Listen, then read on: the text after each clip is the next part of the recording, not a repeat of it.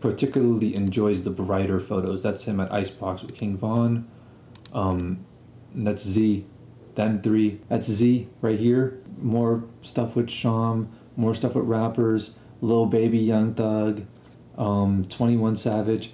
Right? He's out here doing all this crazy shit now. It just grew and grew and grew. And because Icebox is so connected to all these guys, he just kept on growing and kept on making videos for bigger and bigger people. And now he's like, I'm trying to get out of the music video game because he doesn't particularly like making music videos for these random rappers. Oh, I want you to make music video for me. But he's more trying to just get into like the business side of things. You know what's crazy is I remember when this dude Z literally had 0 pictures on his Instagram. They didn't even have a YouTube channel. I'll go through that. I'll go through that. Compared to all the stuff that like FaZe did solo, I stopped doing photography. I stopped working with FaZe. And at this point, I'd say like 90% of his photography career has been solo. So, I mean, the amount of stories that I'm going to have, FaZe is going to have like 10 times the stories. Maybe 20 times the stories, actually. Because of all the Icebox stuff. At this point, he wouldn't even consider them like interesting stories. So this is Z, Zaire. Their whole family is crazy rich, crazy connected. They're in a Smiley family, by the way. And I remember when he had no followers. These guys, oh, he's verified. But these guys own Icebox. I'll just scroll through. You'll see everybody here. I wanna hit up FaZe and ask him about this stuff. Oh, Icebox, Rafi, Juma. So it's a Juma family, and my dad actually knows their dad. I believe these two are brothers, Rafi Juma and Zahir. And my dad knows their dad. His name starts with like a W or something like that. Per capita, the Smiley community is like stupid rich. But yeah, my dad had like a position of power in the Smiley community. So we got a lot of people's contacts, and he knew everyone like vaguely. He didn't like have a close personal relationship with any of these guys, but he knew of them, you know? Actually, I won't show that yet. I'll tell this little story here. This dude Rafi, it's his birthday party. It was at some bowling place. What happened is James Harden shows up. Stupid tall. That's Z. We're taking pictures, right? There's a dude who came there who brought like unreleased Yeezys. It's a crazy lifestyle when you really think about it. Like this stuff seems so normal to me. This stuff seems like so like mundane. It's like whatever, but it's like normal people don't get to experience shit like this. And when I say it out loud, I'm like, oh, this is actually kind of interesting. So yeah, this dude brought unreleased Yeezys, the one with the thing on the side, the little teardrop looking thing on the side that is the super reflective material. That one, like he brought that before it was released. Just like cool shit happens when you're around these guys, you know? Here's the crazy thing that happened over there. The younger dude, Z, I think he was the one who owned the Ferrari at the time. I'm not sure. But we were talking about stuff and he was telling us, he's like, yeah, Icebox is, we're thinking about starting to do YouTube videos, you know? Right now we just have Instagram, but we want to start expanding into different social medias. We want to start doing YouTube videos. We're just looking for the right people who can help us with it. And I texted him and I sent him some videos. And actually I have a screenshot of it. I sent him this. And then I sent some videos after that. November 19th, 2017. Pay attention to this date, 2017. This was like a week before I got kicked out of school. Let's go on YouTube real quick. Icebox, diamonds and watches. 1.58 million subscribers. Ah yes, the shorts are doing good. I remember when this video dropped and it got like 4 million views so quickly. Good views, right? Let's hit the about page. 440 million views. And of course they probably make money from ads, but it's not that they really even care. They're doing this to promote their thing. And they joined pretty early because that's just when they made the YouTube channel, they made the email address. But let's see their earliest videos. Let's scroll all the way down to see when their first video is. Actually, there were videos before this that were deleted. But their earliest video, March 5th, 2018. I texted him when he was telling me about it. November 19th, 2017. Like, damn, dude. I could have been that one. The guy managing the YouTube channel, I could have been that guy. It was so crazy to see because I saw them start uploading, then they hit 1,000 subs, then they hit 10,000, then they hit 100,000, then they hit a mil, and the growth was just insane, dude. I couldn't believe it. And I could have been that guy who managed the YouTube channel. I could have been him. Oh well. Honestly, good decision on their part. Like I said, like, I suck at trying to visualize someone else's vision, but it was a crazy opportunity. The reason why I stopped is because I'm not the guy who can visualize somebody else's vision. I'm the guy with the vision. I'm not going to compromise my work for someone else.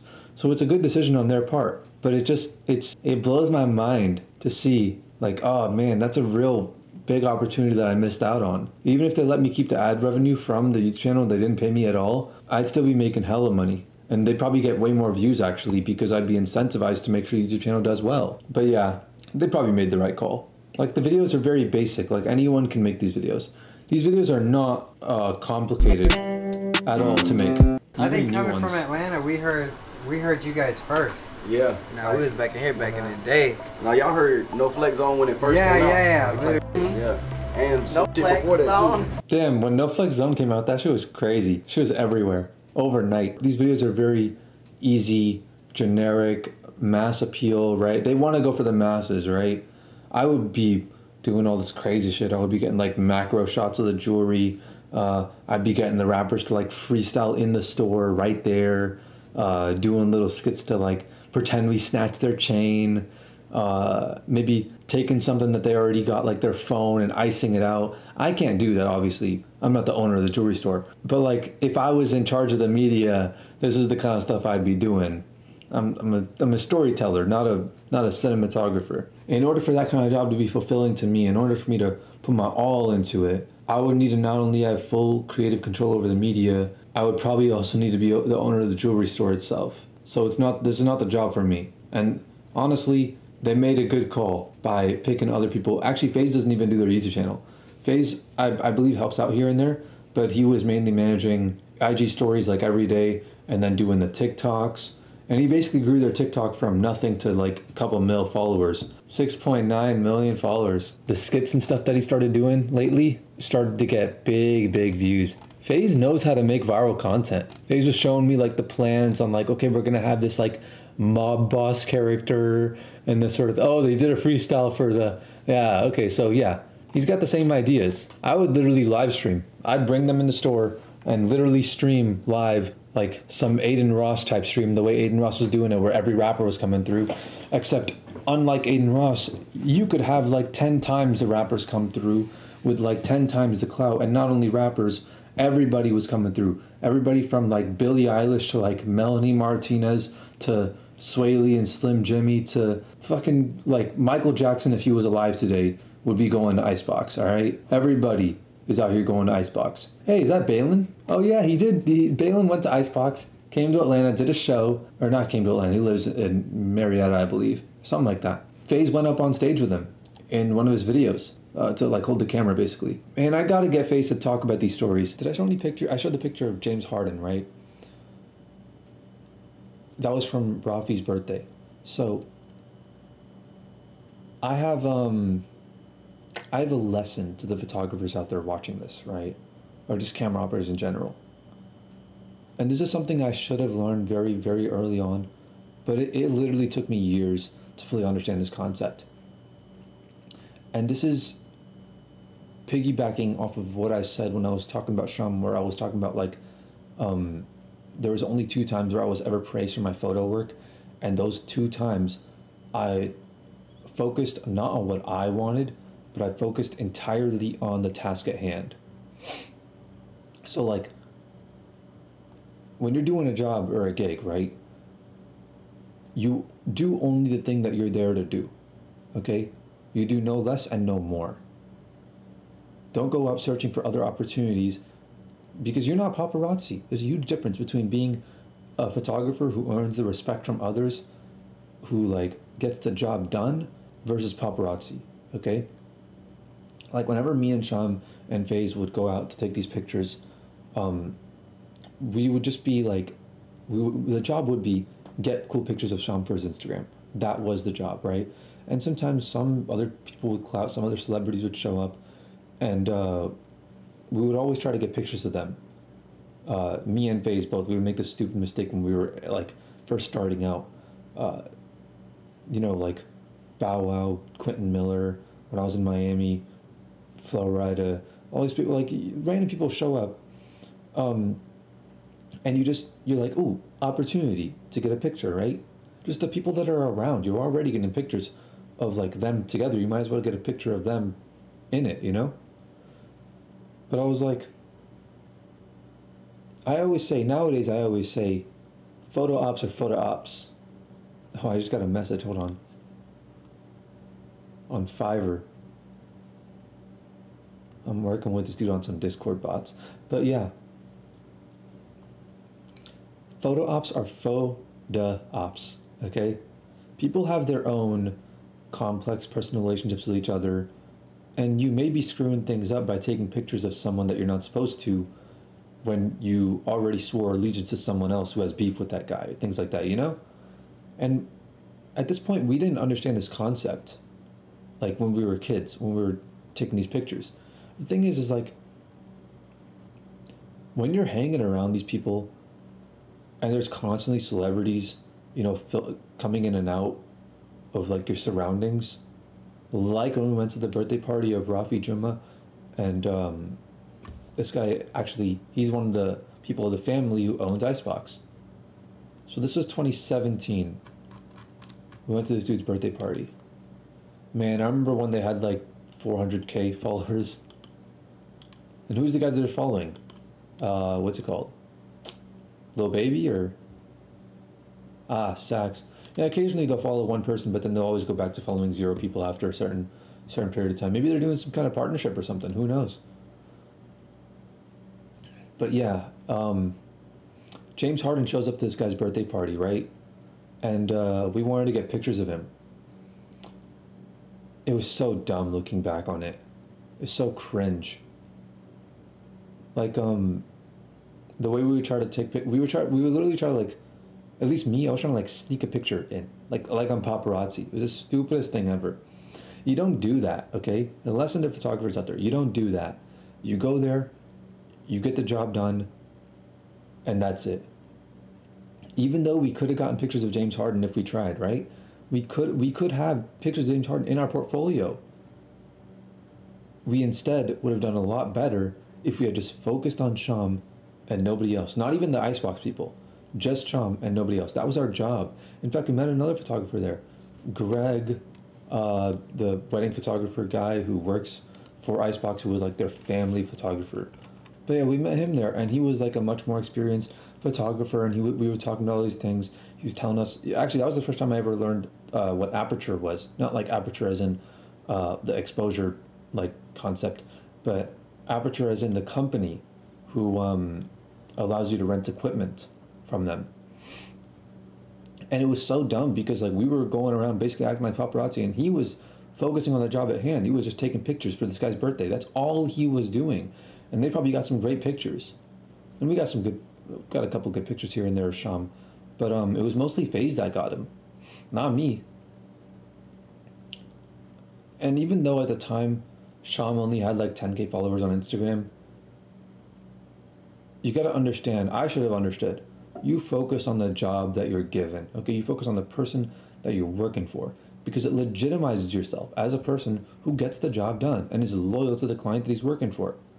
This is what allows you to go work with the other clients like the James Hardens, who will notice you from a distance doing your job and go like, okay, I want that guy because he's clearly dedicated to his work and he's clearly loyal, rather than these paparazzi who are loyal to nobody and who are dedicated to going to the highest bidder. That's what's actually impressive, because your value as a photographer, only like 2% of your value as a photographer comes from your ability to take pictures.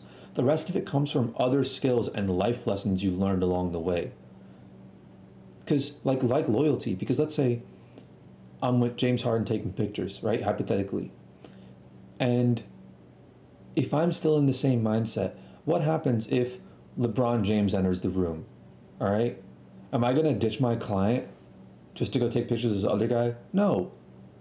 I don't want to have my relationship with James Harden compromised and have it look badly upon me, because now I'm just going to the highest bidder. Then what happens if Michael Jordan enters the room and I'm taking pictures of LeBron James? Then am I going to go to the highest bidder then? The thing is, there's always a bigger fish. There's never an end to it. Always. There's never going to be, if you're always going to the highest bidder, there will always be a highest bidder. A higher bidder than who you're working for. You're never going to have any loyalty to anyone then. I'm here to do the job that I've been given. And if my job, hypothetically, is to take pictures for James Harden, that's it.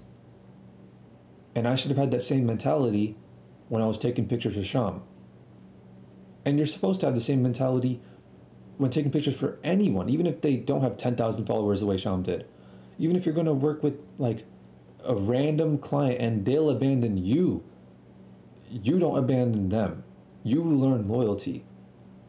It doesn't matter how big the fish is that comes along. You swore an allegiance to the fish that you have. You work on fishing for that fish. Because think about it. Why would that other client, the bigger client, ever work with you? Right? Considering the kind of person that you are.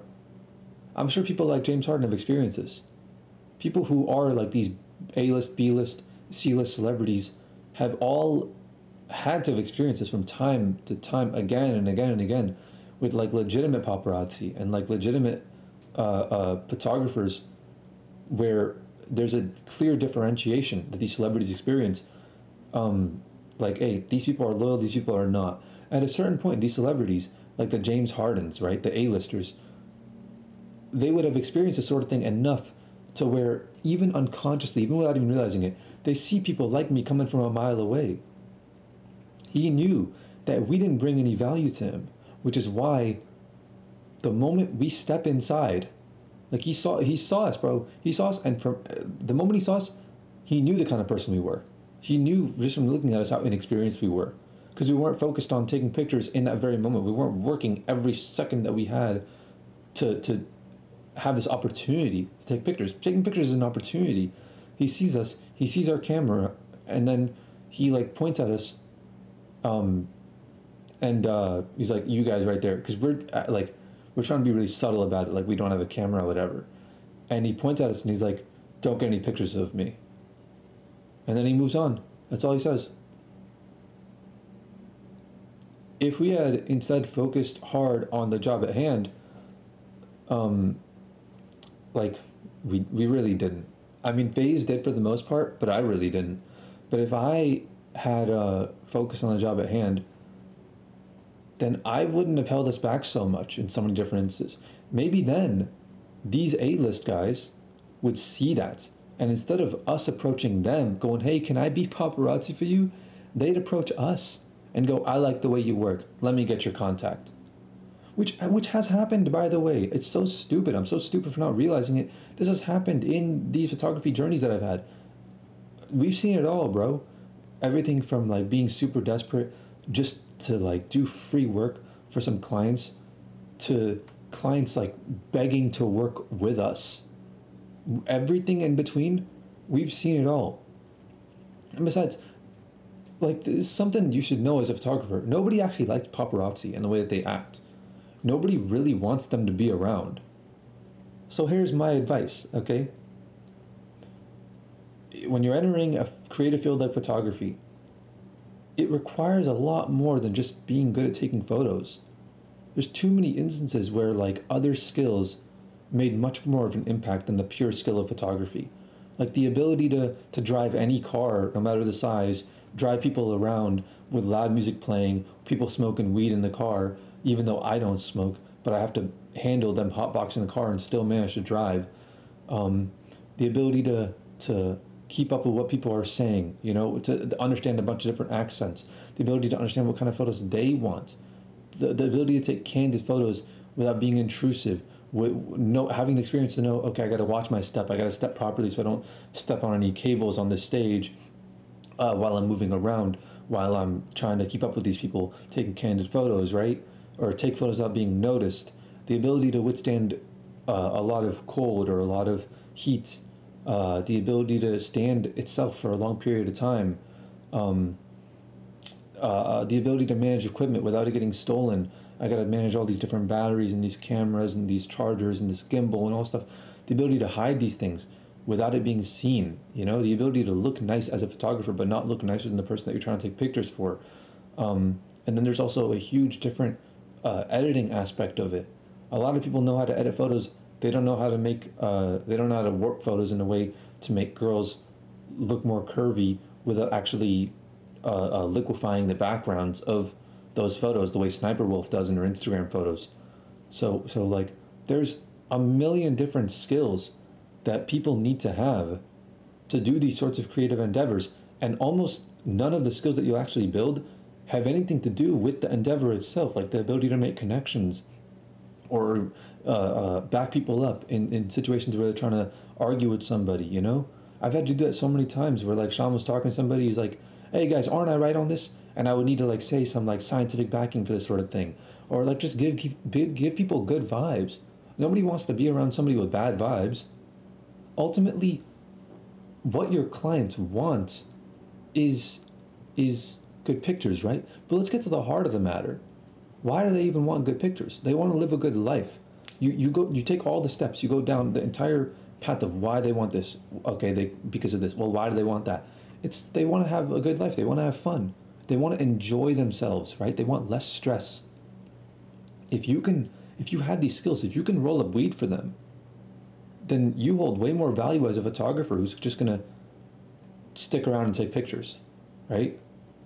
If you can offer good advice in any situation, if you have cool life experiences and you can tell cool stories, if you have good taste in music and you know what to play on the aux, if you always come prepared, you know, you always come in clutch. If like people tell you, best compliment I ever received was this dude was like, hey bro, you always come in clutch. If you always have chargers for people, you know, different phone chargers, stuff like that, I recommend actually not even carrying around phone chargers, carry around a wireless charger, because every phone uses a wireless charger. It's a universal charger. Everything uses Qi charging now. People want to keep you around. If you can add more value to these people's lives, if you can contact sponsors for them and be the middleman. Hey bro, I got you, there's this brand in Atlanta, local brand, and they sell merchandise. Here, they want you to wear this shirt for an Instagram photo. So when we do a photo shoot today, you can do this. And here's $500 that they sent. I'll take 100 out of it, you know, just as my cut for managing the work. They'll earn so much more money having you around. They'll want you to be around. If you can move swiftly in crowded environments and not bump into people and break your camera, if you can carry a heavy backpack with like water bottles for everybody else, you know, if you can be the person that they want you to be, they'll keep you around, you know. And none of these things, but all these skills, you can have all these skills, none of them matter if you aren't loyal. Loyalty is one of these core skills you have to have. If it isn't there, everything else is out the window. So my advice to any photographers watching this, or anybody in any creative field where you're working with bigger clients than you, or not even bigger clients than you, clients in general, big or small, actually particularly small clients, if you're going to pursue this, then screw everything else you have going on. Focus on the task at hand when you have a task. Focus on your job, your purpose. Think deeply about what your client wants, and whenever even if you think you're doing the job right, take a step back and reevaluate consistently every few hours or so. Like, am I doing what does my client need from me, right? If my client had a second mind, had a second version of themselves, what would they want that version to be doing, right? How can I help my client in the best way possible? Forget what you want for yourself, okay? Think about it from their perspective. Do they want you leaving them to go take pictures of some other like random ass people? No. If you have a job, you do it. You don't deviate. Imagine if you went to your lawyer and you paid him and all that, right? You retained him and all that. And he agreed to do everything that you said to do, and he agreed to defend you in court or something, right? He agreed to fight the other guy in court and to try to prove the other guy wrong. And then the other guy decides to, in the court, literally inside the court, on the day of the court dates, the other guy goes, "Hey, lawyer, that guy, my enemy's lawyer, my opposing team's lawyer, he's talking about your lawyer." He goes, "Hey, I'll pay you more right now on the spot." Or maybe the other person just has more clout, right? And there's a televised event, and your lawyer wants the publicity. Would you be okay with your lawyer just throwing you under the bus so that he can go to the highest bidder just to further his own career? No. And you know what? In that case, that lawyer would have such a terrible reputation, nobody would ever hire him again. I remember seeing on Sham's face when we went to that Dunkin' Donuts charity event, when I was supposed to be taking pictures of him. I got plenty of pictures, and in my opinion, and even so to this day, I believe I had gotten enough pictures. I did what I was supposed to do.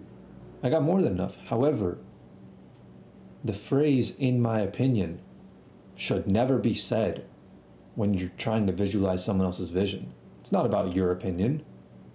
I should have stuck with the job. I should have said, in Sham's opinion, I should keep going.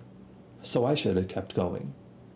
When I was there, I was talking to one of these dealers. I remember Sham was looking at me repeatedly. And there was a dealer who was at this blackjack table. And I was just making conversation with him instead of doing my job.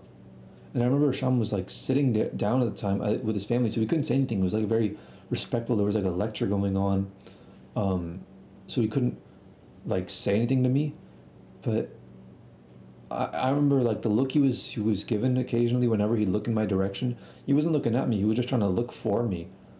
And in my head, it was so stupid, bro. I was like, I can't take pictures at this angle because it's stupid. And I already got plenty of angles of him. He'll never use these pictures. But that's just a stupid mindset to have. It's a mindset of every starting photographer. And it's a mindset that you need to grow out of. Ditching your client to go try to make a new connection. That's not what you do when you're out on the field, right? When you're out in the trenches. Everyone always says like stuff like, oh, you're doing the bare minimum, right? In other things, in other fields.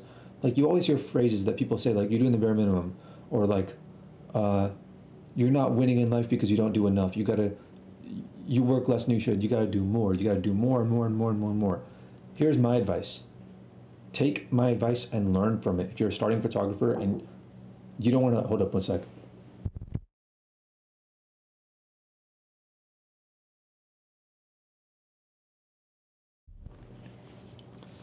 But yeah, you really don't want to learn this kind of lesson the hard way, okay? If you're in the middle of a job, right?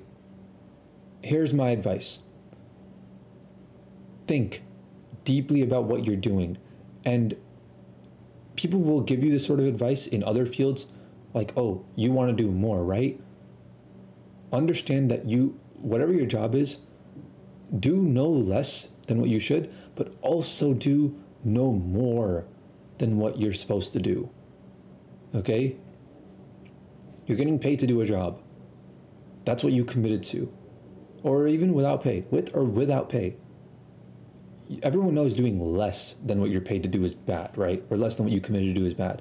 Here's my wisdom. Don't just do no less. Don't do any more. Do no less and no more than what your job is. Don't go out here trying to further your career when you're already in the middle of a job. That's like if you're in the middle of a mainline GTA mission and you start doing a side mission while you're doing them. No, the human brain can only focus on one thing at a time. So respect that, understand that, and focus on the task at hand. Worry about everything else later. And this sort of mentality of like people doing more than what their job entails, a lot of like starting photographers will really try this strategy because like the freelance photography game is really weird and there's no rule book and nobody really to like teach you the game and like the unspoken industry rules. But I'm going to give you this rule right now, okay? There's no rule book, but if there was a rule book, this would be in it, okay? This is my personal advice from the tiny amount of industry work I've done in photography, okay? Don't just do no less than what you're asked to do. You already know that. Don't do any more than what you're asked to do. It's an abandonment of someone else's loyalty and a betrayal of their trust to go out and do other things that they don't want you to do. You signed on for a job, and your job is not necessarily to take pictures of someone. Your job is to visualize their vision and understand what they want and do your best to make that happen, okay? Don't betray the loyalty of the people you're working with. That's my advice to the young Padawans out there hoping to make it big. That's the James Harden story. That's what I learned from James Harden. Do you still have that video of like the G Technique guy or whatever? With like the with exclusive games Lambo? You know how fucking lame that dude is? Dude, What do you mean?